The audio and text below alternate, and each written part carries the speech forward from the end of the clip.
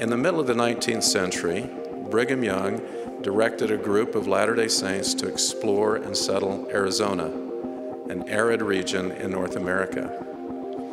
After reaching Arizona, the group ran out of water and feared they would perish. They pled with God for help. Soon rain and snow fell, allowing them to fill their barrels with water and provide for their livestock. Grateful and refreshed, they returned to Salt Lake City rejoicing in the goodness of God. Upon their return, they reported the details of their expedition to Brigham Young and pronounced their conclusion that Arizona was uninhabitable.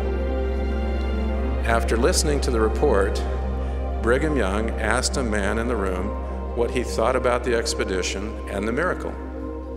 That man, Daniel W. Jones, tersely replied, "I would have filled up, went on, and prayed again." Brother Brigham put his hand on Brother Jones and said, "This is the man that shall take charge of the next trip to Arizona."